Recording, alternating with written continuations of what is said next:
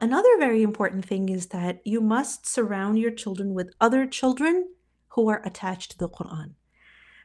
And you can do that by, for example, enrolling them in a program where they're learning to recite the Quran or they are memorizing the Quran.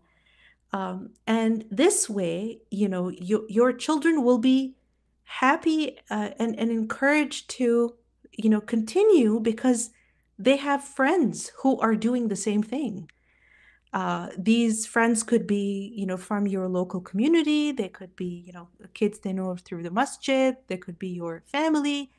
But the point is that you want your children to know other kids who are doing the same thing that they're doing, right? Because not only do you create ease for them this way because they don't feel alone, but you also encourage a healthy competition, right?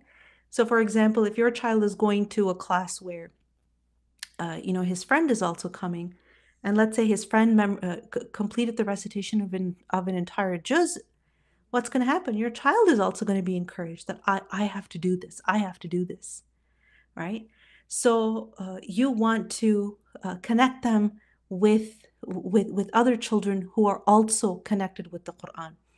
Another important thing is please, please, please find a good teacher, find a good Quran recitation, memorization, explanation, discussion, program, whatever, something in which your children will be able to learn the Quran in a fun, exciting way.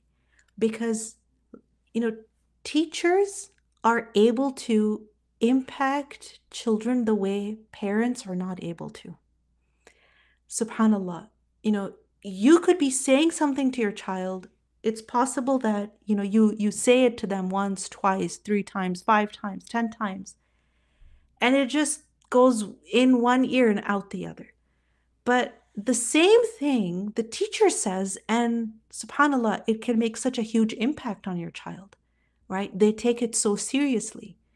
So make sure that you send them to a teacher, you take them to a teacher, someone who will encourage them to keep learning, to recite more, to memorize more, to continue their Quran journey.